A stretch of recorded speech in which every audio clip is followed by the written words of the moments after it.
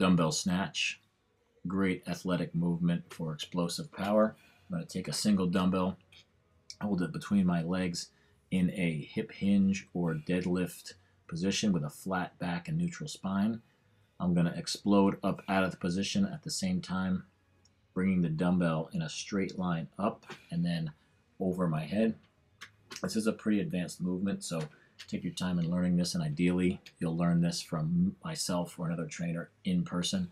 But here is a demonstration of what the exercise should look like.